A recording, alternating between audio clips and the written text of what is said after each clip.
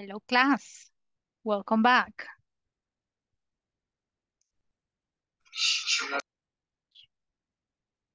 Hello, hello.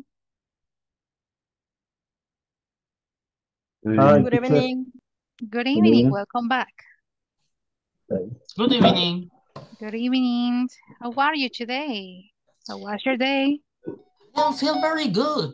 You feel Is good? it great? Yes, it's a great night. It's a great night. Why? My girlfriend Mm. kissed me. Oh yeah, she kissed you before the class. Yeah, yeah. Oh yeah, so that is an special Yes. new, una noticia especial. Hey, I'm really happy for you. I'm really happy because you're happy. And welcome back to the class.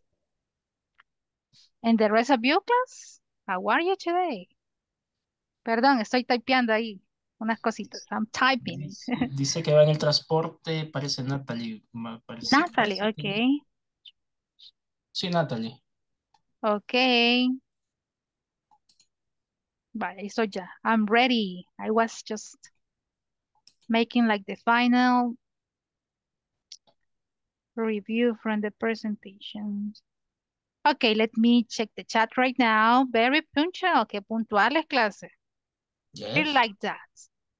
8 Yes. sharp and you are here. Okay, let me see. De 8 a 9.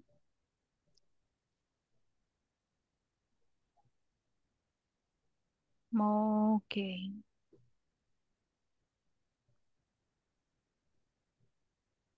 Vale, ya, no veo nada más No. que indicaciones. That's all right. Okay, I'm ready to start the class. In this class, as it is the last class from this week, we are going to finish with the last part of the simple past statements. We have been practicing pronunciation, spelling, making affirmative statements, negative statements using the simple past. Okay, so right now for the last class, we are going to have like the final part of this topic. Natalie va en el transporte, Jessica Virginia, de oyente. Gracias, Jessica, por informarme. Natalie también, Brian. Gracias por el esfuerzo, Brian, de no perderse su clase. ¿Y el resto dónde estamos? ¿Sus cámaras encendidas? La mayoría ahí los veo. That's all right. Okay, the same as yesterday. We are going to go slow with the introduction, the presentation, and the examples that we have. La idea es que se comprenda. Please make questions if necessary. Si no queda claro algo, hagan la pregunta. Okay? Vamos a ver. In today's class, ¿qué clase vamos ya? This is class number. ¿Qué clase es esta? Class number 12. 12. Yes. Yes. What does it mean? That next week we are going to finish. Ya se nos fue el Cierto. módulo. Yes. Time flies. So section number 4, did you have fun?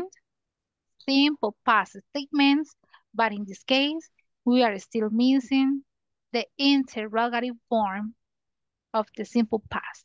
Okay, so this is class number 12, and let's start right now. Let me show you what we have here. We are going to start the class by presenting a very similar example as the ones that we had yesterday. Look what we have here. ¿Qué tenemos acá? Se parece a lo de ayer. Well, actually, it's the same information. Same information that we have here. Okay. Tell me, class, in which tense are these statements? ¿En qué tiempo están todos estos statements? Pasado. Pasado. Okay. Graduated, studied, watched, worked, planned, talked. jumped, Jump. played, enjoyed, Enjoy. stopped. Stop. Okay, are these affirmative, negative, or interrogative statements? Es affirmative, negative. Mhm. Affirmative Es or negative? afirmativa, no es afirmativa. Pasado. Affirmative. Muy bien, Ajá, afirmativo. pasado. Entonces, ahora, ¿qué quiero hacer? To make these affirmative statements, but I need to have at the end an interrogative statement. Revisemos la fórmula que tenemos acá.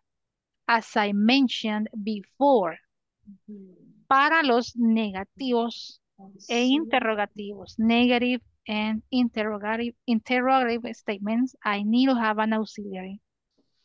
Si tengo un auxiliar, ¿qué pasa? El verbo is Se going mantiene to intacto. No cambia. stay in the base form, no se conjuga. Entonces aquí cambiaría mi verbo.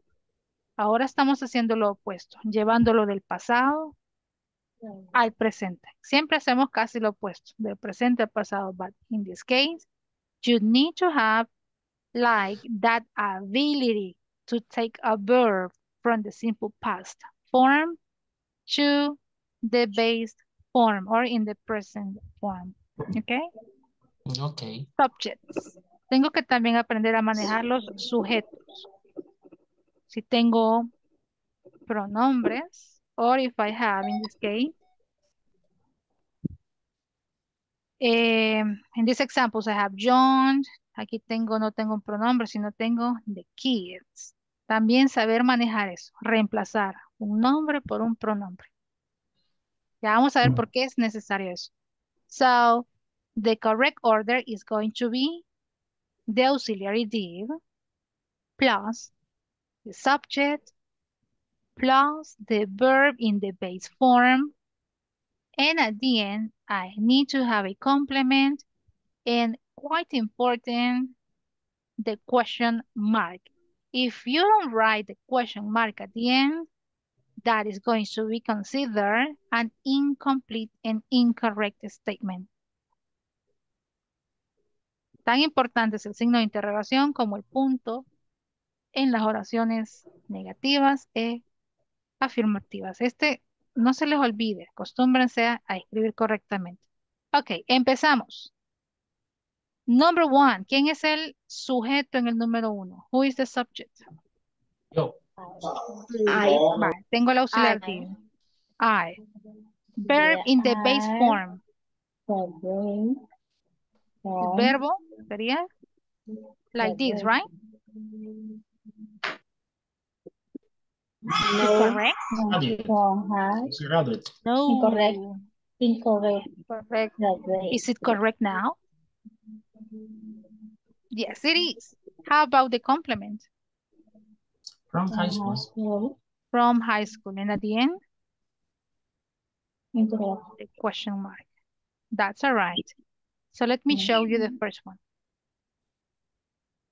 Okay, did, subject, I, verb in the base form, graduate, complement, from high school, and at the end, the question mark. Algo que ya repasamos, módulos anteriores, is the correct pronunciation. Quiero que identifiquen si esta pronunciación es a raise in intonation. It means that the pronunciation, it goes like higher. O si hacemos lo contrario, si la pronunciación baja. Listen, did I graduate from high school? Did I graduate from high school? ¿Qué pasa con la pronunciación al final? Sube. ¿Sube o baja? Did I graduate Baja. from high school? Baja la entonación. ¿Baja la entonación o sube? Did I sube. graduate from high school? Ajá. Sube, como es pregunta. Sube al final. Ah, pero es que no siempre las preguntas van a subir o no siempre van a bajar, depende. Did I graduate from high school? Vale, identifiquen, ahí les voy a poner otra, a ver qué piensan. Did she study in the library? Did she study in the library? Que la oigo plana. No, plano sería, did she study in the library? Eso es plano. Did Ajá. she It's a rising, study in the right? library? It's a Ah, rising o sea, intonation. Yeah, it's sube. a rising, right? Sube la entonación. Así que imagínense, también vemos la pronunciación correcta, ya no solo del verbo, sino de Toda la oración. la pregunta, toda la oración. That's right. So, subject in number 2, she. Verb in the base form, study. Study. Complement in the In the library. library. The library. Okay, go ahead, please, class. Number 3. Did, Watch. Auxiliary did. Ahí está. did, Subject. did they, Take. did they Excellent. watch, Verb. Watch. watch Watch. a Complement. movie A movie yesterday? yesterday. A movie A yesterday. movie A movie yesterday. yesterday? Great job. Number 4. Question mark. Stop. No, auxiliary did. Ya tenemos ahí. Did, Subject. We. We. Verb in the Work. base form. work, Hasta acá. latest, Work. work, Work. Late. work, Complement. late Yesterday. yesterday. Late yesterday. Late yesterday. Yesterday. Yesterday. Muy bien. Like this. Did they watch a movie yesterday? Did we work late yesterday? And that's it. Or yes. Ok, repasemos nuevamente porque va a ser un trabajo grupal. ¿Qué necesito al inicio? Did. Auxiliary. Ok. Quiero que noten algo. The auxiliary did va a ser usado para cualquier sujeto. Miren, I have she, I have an example with they, and I have an example with we. Solo va a cambiar si hablamos en el presente. En el pasado es un solo auxiliar. En el presente es donde nos da un poquito más de trabajo el uso de auxiliares. In the past, did va a ser para todos mis sujetos. I, you, he, she, it, we, and they. Pero es It que doesn't matter. complican todos los ingleses, ¿no? Porque está el did, pero te lo molestan a uno con el verbo. No, because el did hace que sea más fácil el trabajo, no conjugo el verbo. No, siempre por el modo pasado, sí.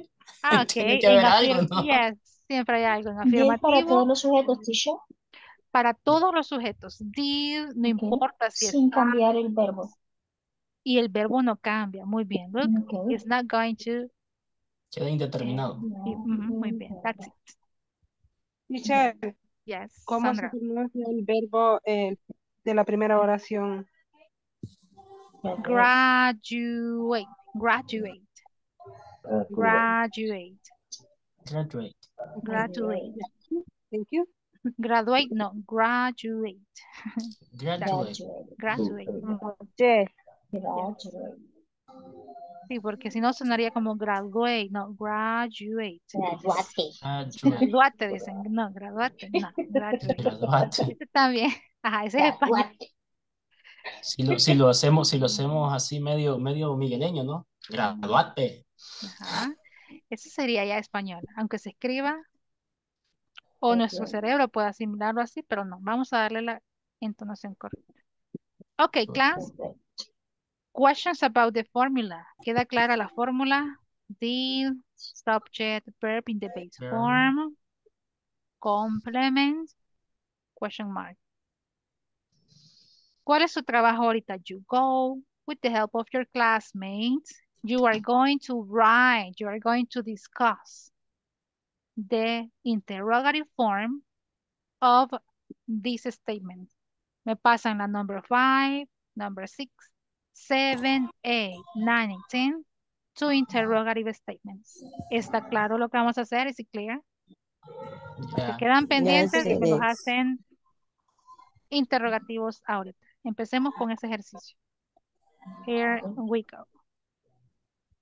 Los que me dijeron que van en camino a casa, que están como oyentes, pueden quedarse en la sala principal. El resto sí. Vamos, clase. Los motivo a que trabajemos en grupo. Ok. Lo envío ahorita a WhatsApp. 5 minutos A veces nos toma un poquito más, pero no hay problema. That's all right. Go and work with your classmates.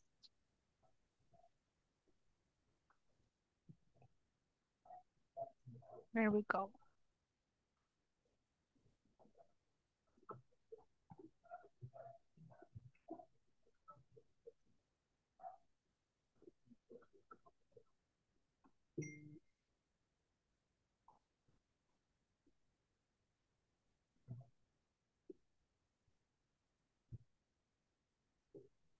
Okay. I'm still missing.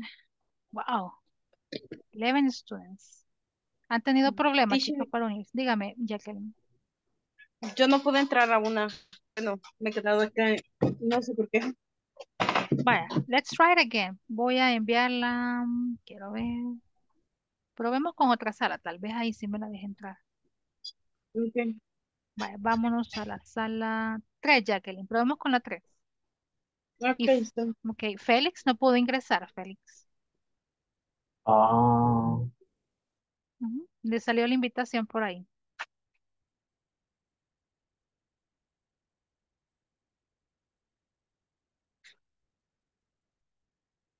¿Y René no le apareció la invitación, René? No. Teacher, mis disculpas, estoy en el trabajo. Ah, vaya, no se preocupe, René. Está de oyente. Vaya, Gracias. pues, ahí está. Don't worry.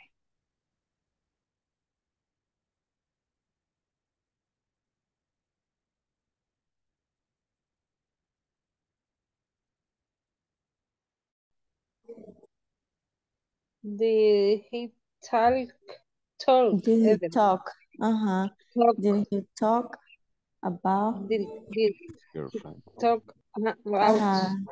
Sin his la E de. girlfriend? Ujú. Ajá, eliminamos R. E igual en la 7 sería, did he jump?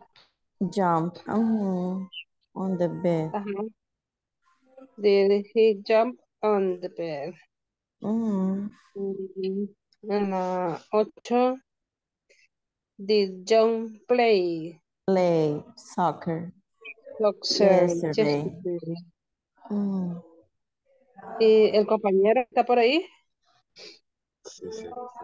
En esta, una pregunta a la teacher.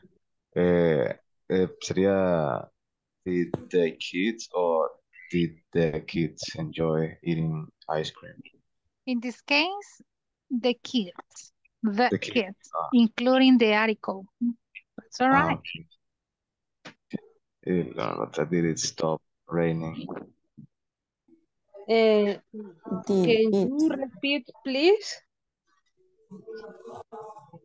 Did the kids enjoy? Did the kids enjoy Ujú. eating Mm, ice cream? ok, no cambia, ¿verdad? Solamente el verbo. Solo Ok. el verbo. Y, solo el verbo. Y acá en la número 10 sería did it stop? Stop raining. Did it stop? Okay, questions about the exercise? Or did you finish? Por la 8 vamos, teacher. Vaya, muy bien. Ah, pues la voy a estar escuchando. Don't worry. Speaking time.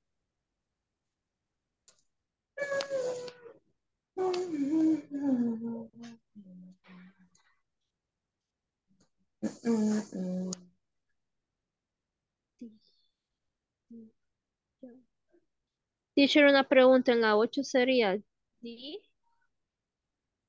did he play soccer yesterday? Sí. Yes, that's Okay. correct. Did they? Any other question? Quiero ver. Did... Pues en la, En la 8. en la Okay. 8 no hay que poner, no hay que poner, no hay que poner ¿cómo The se llama? name. El nombre, que sería. Depende The de name. ustedes. Yo dejaría el nombre John. No hay problema si ustedes usan o nombres o en este caso pronombres. me da la misma idea. Así que si quieren dejen John, John. Lo mismo para la número 9, por number 9. Pueden dejar the kids. ¿Ok? The kids. Excellent. Any other question? ¿Preguntas? No. Vale, quiero que nos sintamos seguros de lo que estamos haciendo. Ahora ya vamos con las preguntas. Interrogative statement. ¿Ok? That's all right. Vaya. If you finish, you can go back to the main room. Volvamos a la sala principal cuando termine. ¿Ok? Excellent. Compañera. Hello, girls. Did you finish? Hola. Yes. Yes. Questions about this exercise? Preguntas. ¿Cómo sienten esa estructura? Interrogative statement. Easy, difficult. Bueno, yo no la siento tan difícil porque Muy siento bien. que, bueno, en mi caso siento que es mejor por lo de la entonación o cómo se podría decir, lo Ajá. de la pronunciación. Ok, ok. Y con lo del Ajá. verbo se les hace más fácil porque es en presentes. Creo, ¿verdad? Que es más fácil. It's easier, right? Ajá. Sí, sí, eso sí. Sí. Siento que es más fácil así. Los auxiliares nos salvan la vida. ¿Por qué? Porque hacen que yo no conjugue el verbo. Easy, easy.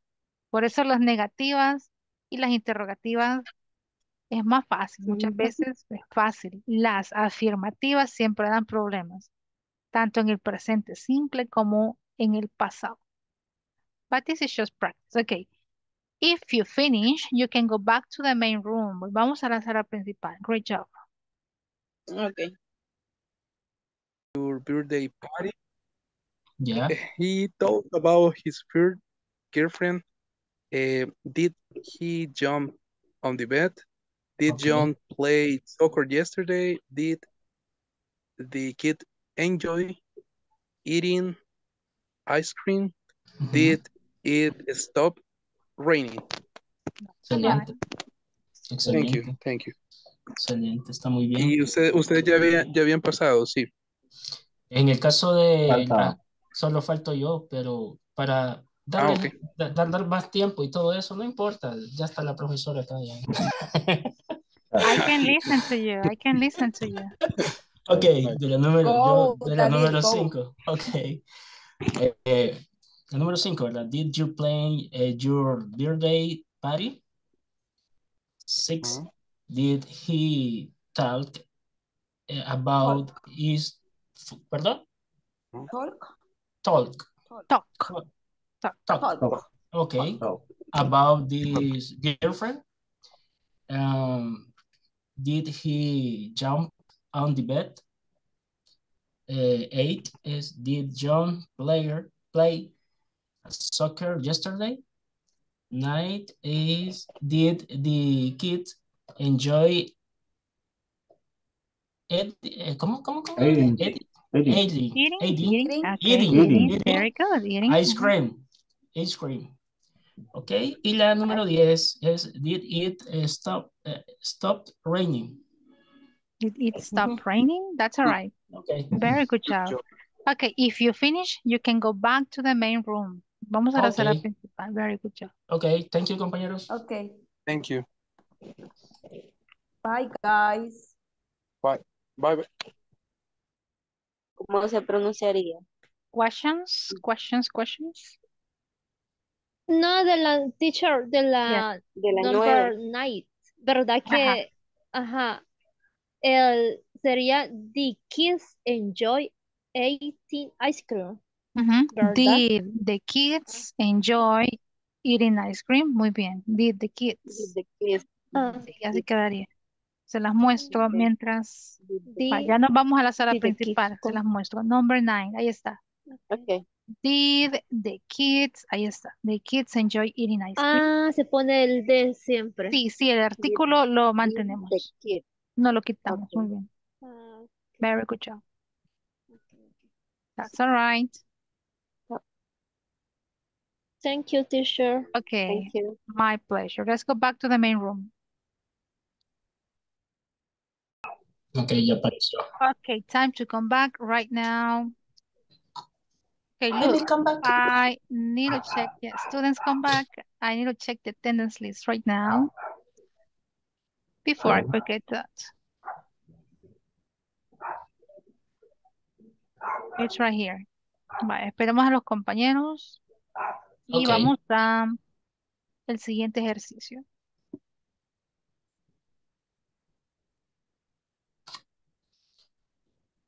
Okay. Creo que ya todos regresaron. Yes, they are back. So let me mention Alejandra Sofía Vázquez first. Alejandra Sofía Vázquez.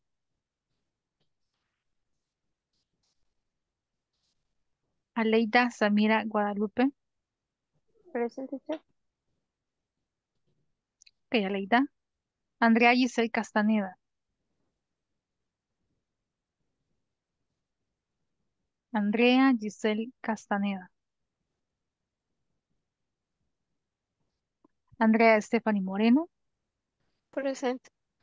Ok, Andrea Azucena Abigail Pérez. I'm here, teacher. Ok, Azucena. Brandon Steven Gómez. Present, teacher. Ok, Steven.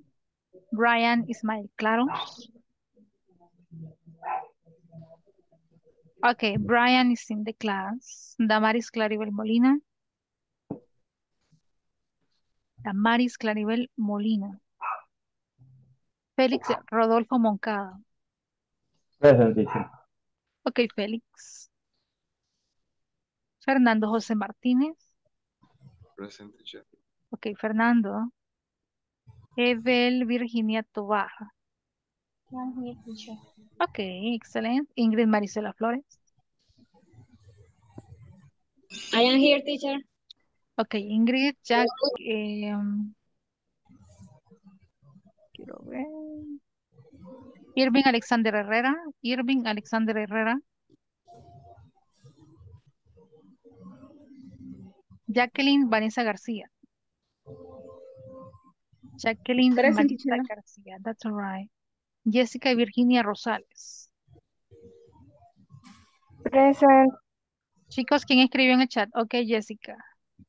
Jesús de Los Ángeles Enríquez. Alejandra Sofía, creo que fue.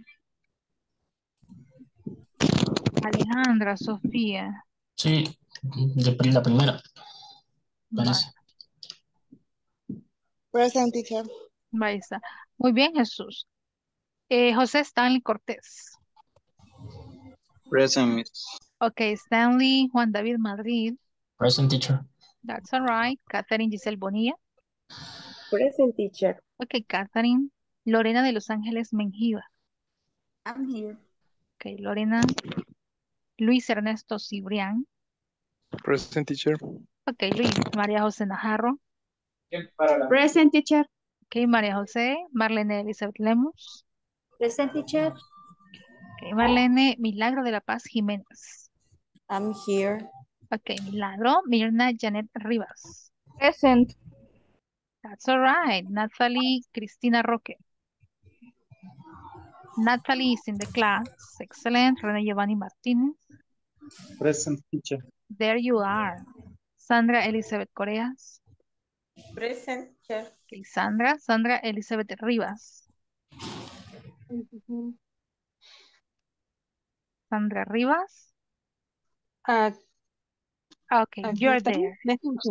Hoy sí ya la escucho. There we go. Ah, ok. And Wilber Samuel Díaz. Present. That's all right, Wilber. Very good job. Okay, class, let's compare what you got from this exercise. Probably this is easy. Now you know how to do it, right? So this is what we got at the end. Now, let me listen to the correct intonation. Comparen si les quedó igual, pero mientras tanto, reviso la pronunciación. Wilber, could you please help me with number 1? Reading the first question. Go, please. ¿Sería de leer para la Mhm. pronunciación? Just read exactly. Go, please. Did I graduate from high school? Ajá, vamos a la entonación al final. From high school. High Go. school. One more time, please.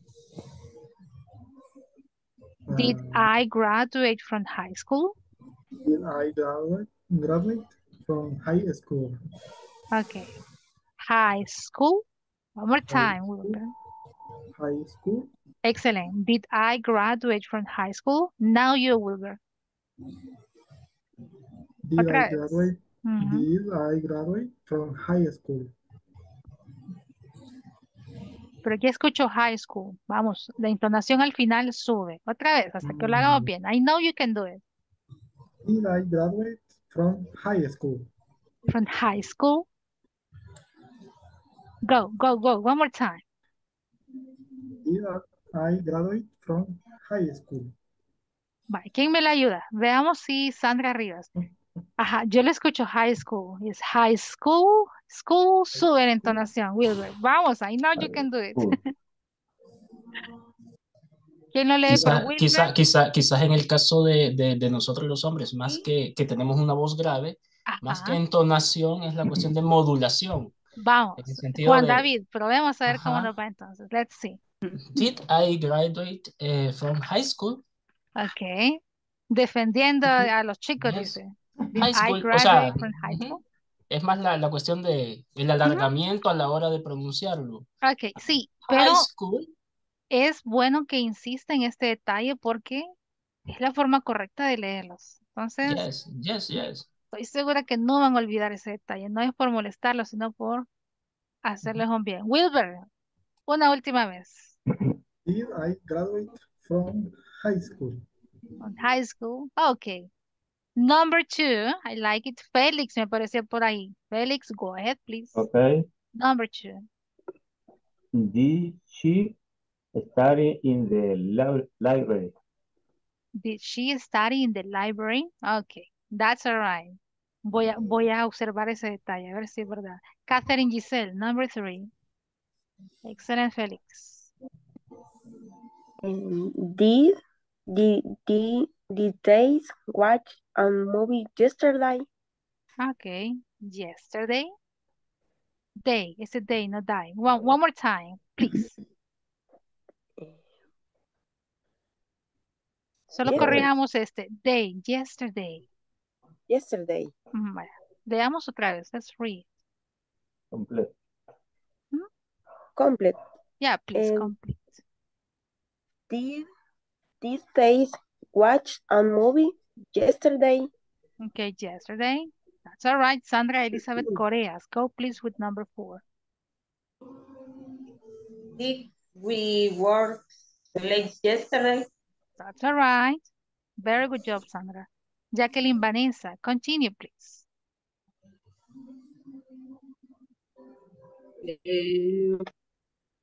Perdón, ¿qué número? This is the one. It's Okay. number... Did you plan your birthday party? Okay. Plan. One more time. Plan. Plan. One more time. Otra vez. Did you plan your birthday party? Great job and great intonation. Excellent, Jacqueline. Lorena. Go, please, Lorena. Number 6. Did he talk about his girlfriend? Ok. Este verbo siento que me da problemas. Es talk. L, olvídenla. Talk. Okay. Did he talk about his girlfriend? Great job and great intonation, Lorena. Marlene, go please with number 7. Okay. Did he jump on the bed? Did he jump on the bed? Excellent. Aleida, continue please. Number 8.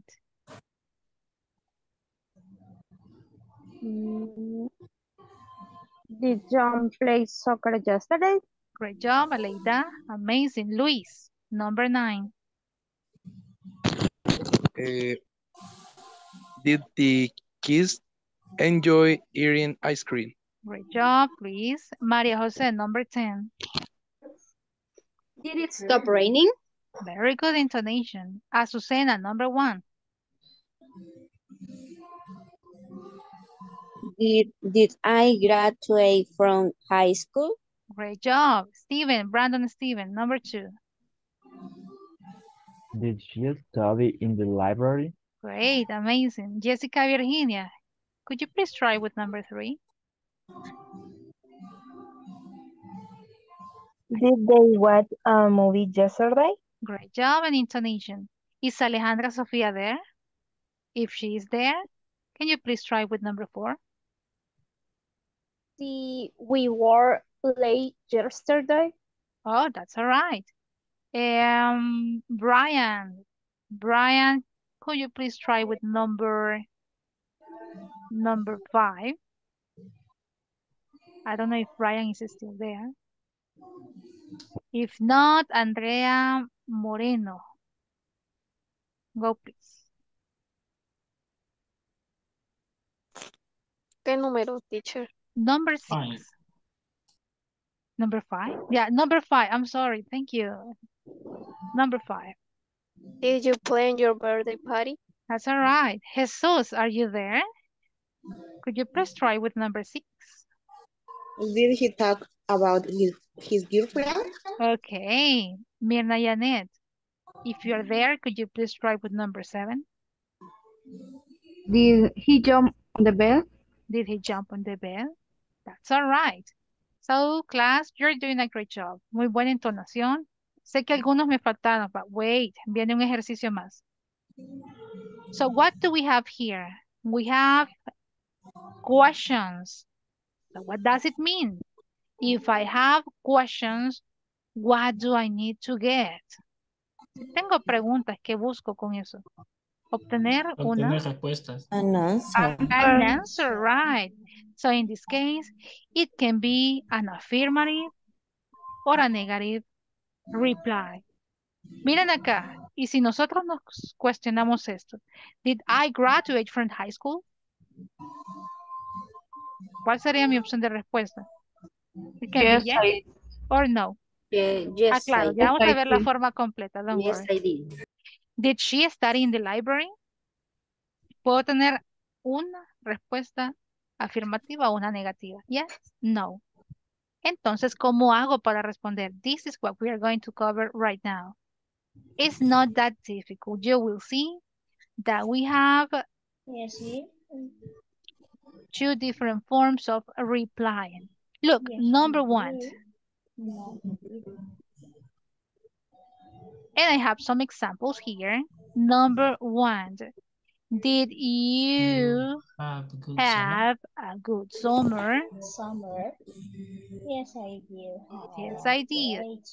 Siempre tengamos ese cuidado. El you casi siempre es una pregunta dirigida hacia quién.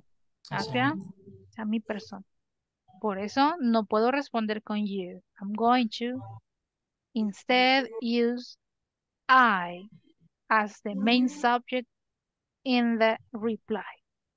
So, did you have a good summer? Yes, I did. Y en la forma escrita, igual. Miren, la puntuación es muy importante. I have a period and I have a comma. Comma after yes. Period at the end of the response. Negative. No, comma. I have the subject and I cannot have the auxiliary in an affirmative form. I need to have the auxiliary in the negative form. Teacher, una pregunta. Yes. Y en el caso, por ejemplo, de, usted nos enseñó que cuando se comienza la interrogativa en tiempo presente, ¿no?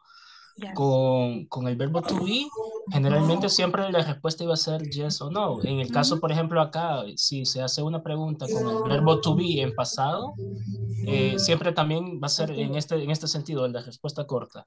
Sí, siempre espero tener una respuesta de sí, ¿no? Bueno, le pongo lo opuesto. Espero tener una respuesta larga, completa, solo si estoy ocupando WH. Okay. Las WH. Solo aquí voy a tener respuestas diferentes.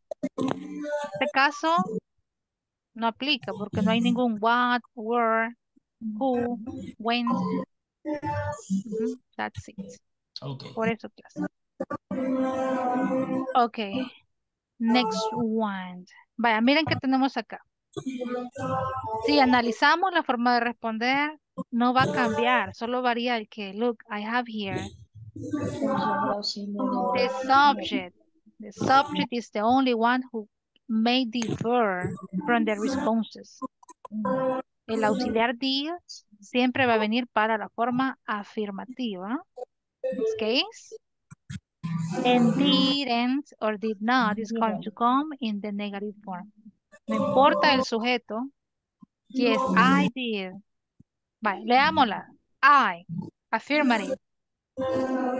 Yes, I did. Negative. Yes, I did. No, I did. No, I didn't. Okay, you, affirmative. Yes, I Yes, did. you did. Negative. No, No, you did. No, you didn't. No, you didn't.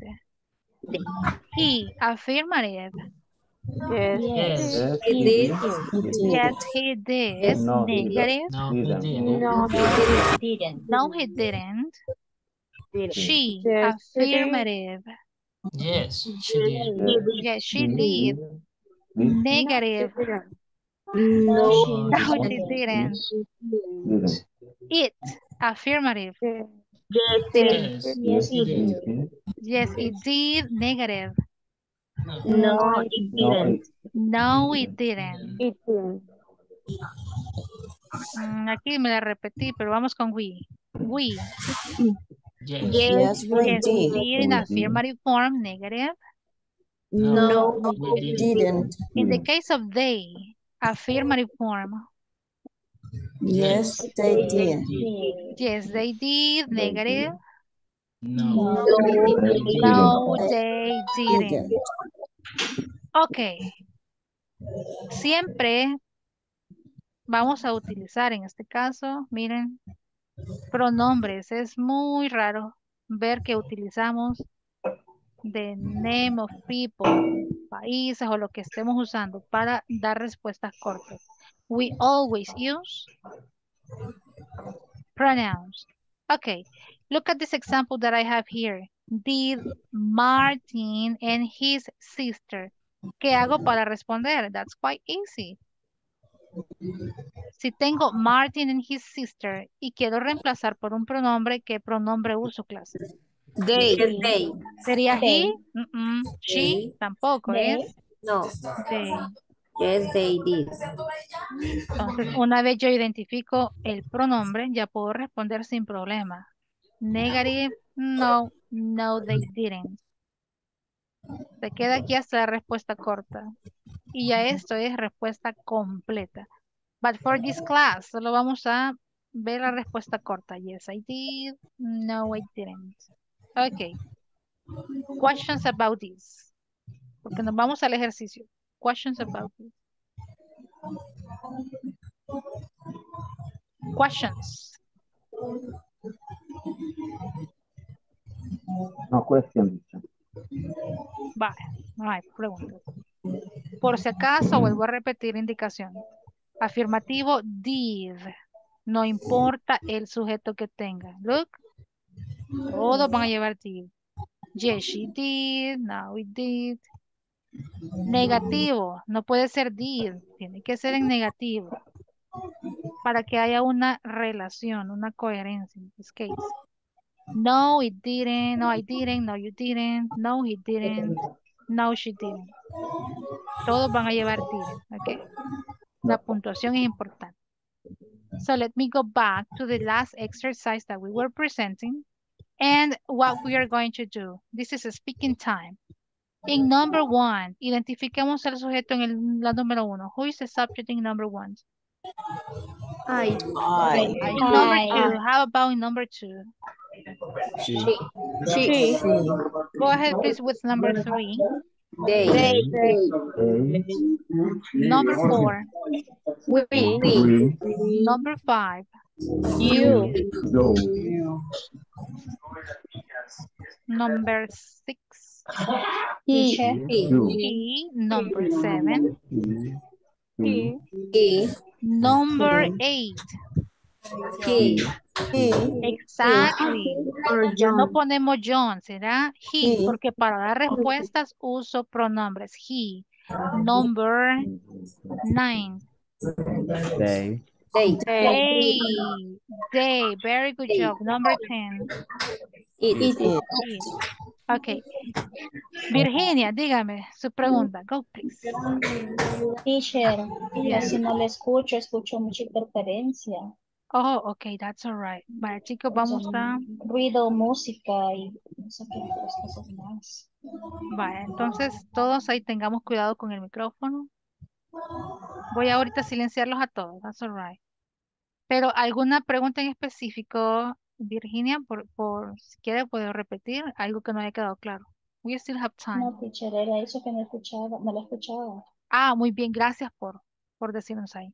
Ok, vamos con las respuestas. Ya tenemos el sujeto identificado.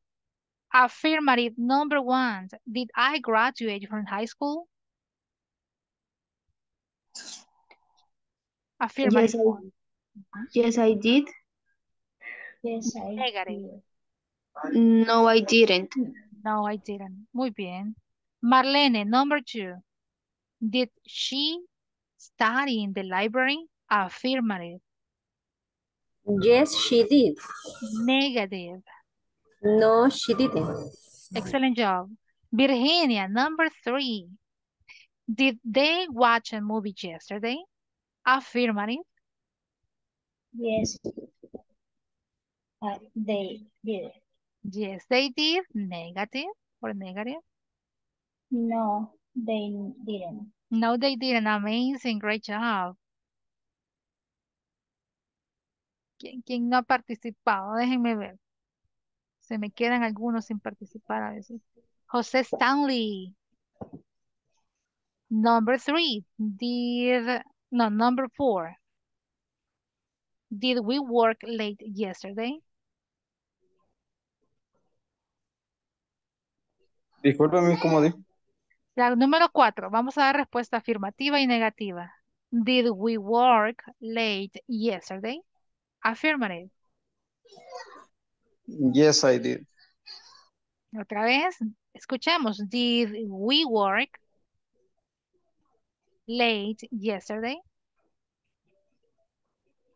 Yes, we did. Muy bien. Negative. No, we didn't. Great job. Me encanta. ¿Quién no ha participado? Let me remain. Catherine Giselle. Let's go with number, I don't know what number is this one. Number 6. Did he talk about his girlfriend? Sería yes. He. Yes, he. Ajá, yes, he. Yes, he.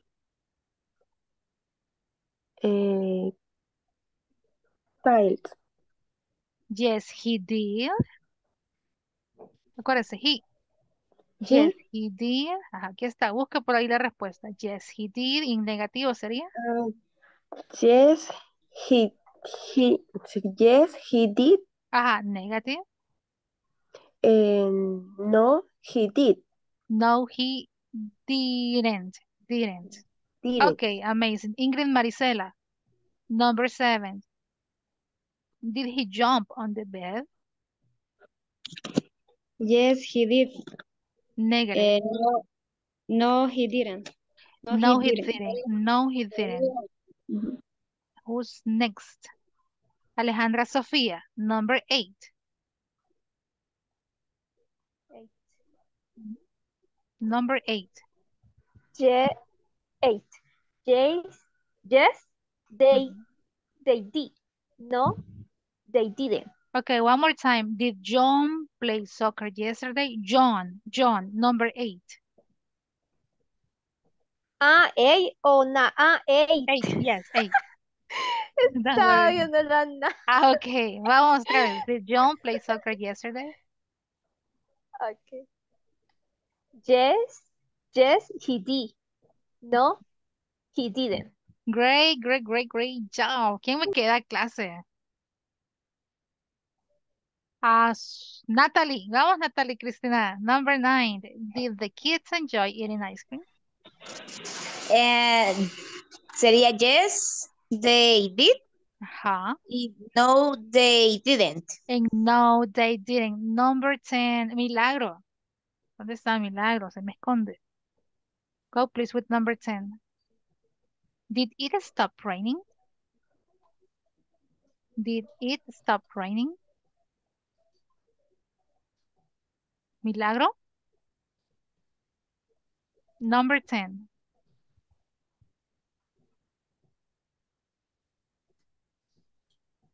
What happened to Milagro? I don't know if she's still there. Yes, it did. Okay. No, it didn't. No, it didn't. That's all right. Okay, class. Questions about this. Preguntas sobre esto. Questions. ¿Cómo sienten ahora la forma de dar respuestas? Is it difficult? Easy. Is it easy? Easy. Easy. ¿Qué auxiliar ocupamos para las afirmativas? Yes, I did. Y para las negativas, didn't. Eso es lo que tienen que manejar. Ok. ¿Qué más? Comentarios, porque quiero revisar la plataforma antes que nos vayamos. We still have like a couple of minutes. Nos hacía falta el 4.12. 4.12. Perdón, teacher. Dígame. Con relación a la plataforma, hay momentos en los cuales, o sea, uno por más que escriba bien la respuesta, como que el servidor, no sé qué le sucede, que se la toma como mala. Y está uno va a insistir, incluso cambia todas las formas posibles, habidas y por haber, hasta lo hace entrar en duda uno y al final, o sea, como que el servidor cae, ¿no? No sé qué es lo que está. Veamos si nos pasa, porque si se fijan hoy, si no lo he completado. What do we have here on Scramble? On Scramble. In this case, we have questions. Okay, just give me a moment because my cat is right here. Vaya. Questions. ¿Qué necesitamos al inicio de mi pregunta? ¿Será el sujeto, el verbo, el que necesito? El auxiliar. El auxiliar. ¿Y cómo va el inicio de la oración? ¿Qué pasa? Auxiliar. Mayúscula. ¿Qué le sigue? Did. El sujeto. Who is the subject here? Verb. Help me out with the verb. Verb. Wash. Or watch. Televisión last night. Yo escuché watch. Diferente la pronunciación. Televisión last ¿Lavamos night. la televisión? No, vimos la televisión. Did you watch? You watch television last night. Dice, remember to type. Acuérdense, dice ella, pues sí. Vamos a ver. Number 2. ¿Qué necesito al inicio? Did. ¿Qué le sigue? What next? Did you. You. Next. You have. Dinner last night. Complement. Dinner last night. Dinner last night. Dinner o diner. Number, es dinner. Okay. Dinner. Diner es algo más, pero dinner es cena. Diner es como el lugar.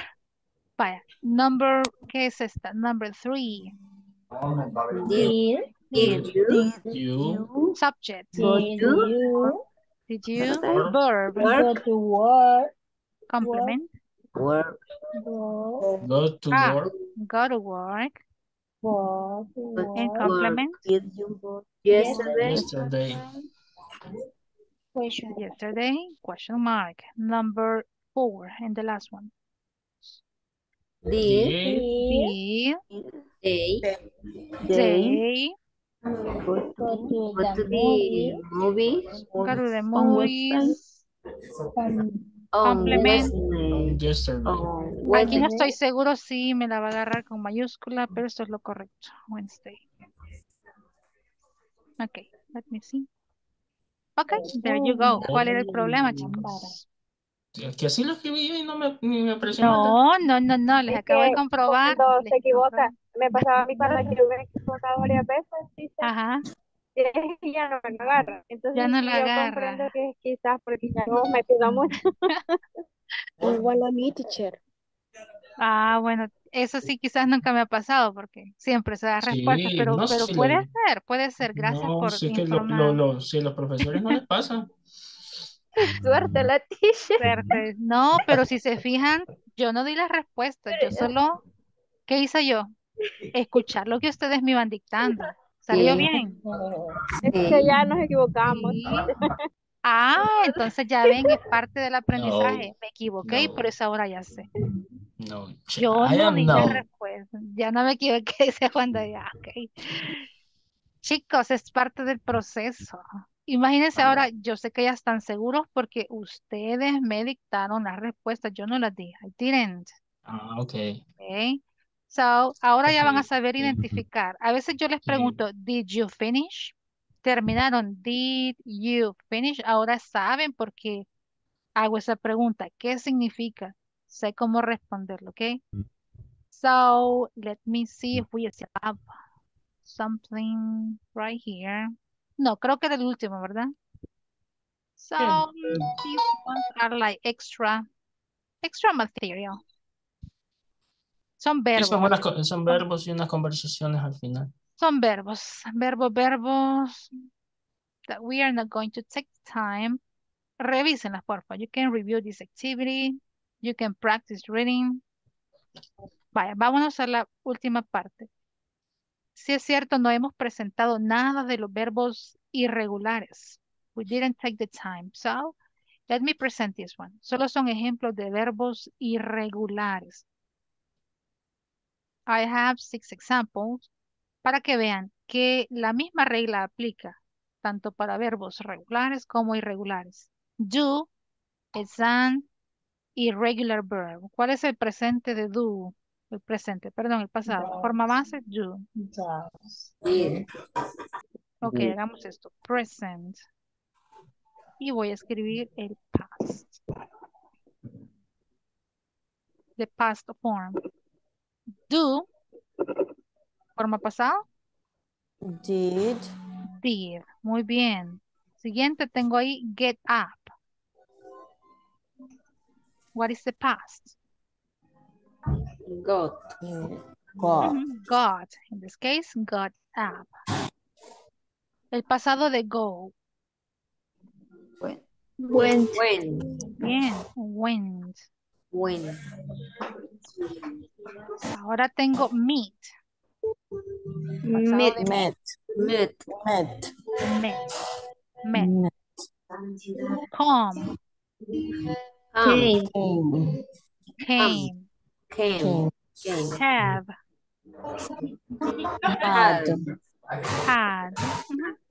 Vale, entonces para que comparemos y vean la diferencia entre los regulares e irregulares. ¿Hay They alguna are manera de going to identificar change. los verbos irregulares de manera fácil? Not really, no hay manera. There's no way. Just by memorizing, solo es memorizar. Do, did, get up, got up. Cambian, aunque sea por una letra, cambian. Y ninguno va a finalizar con ed. Esa regla no aplica acá, ed. No hay reglas de pronunciación exactas o específicas más que saber leerlos. Pero miren, si tengo auxiliares, igual el verbo, ¿qué va a pasar? Va a quedar en presente. It's going to stay in the present. Okay, just let me do something. Vale. ¿Qué más podemos rescatar de acá? Lo que les decía. Si ya está en presente, el verbo sí se conjuga a su forma pasada.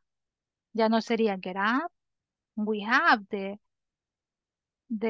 form in the simple past. Got up.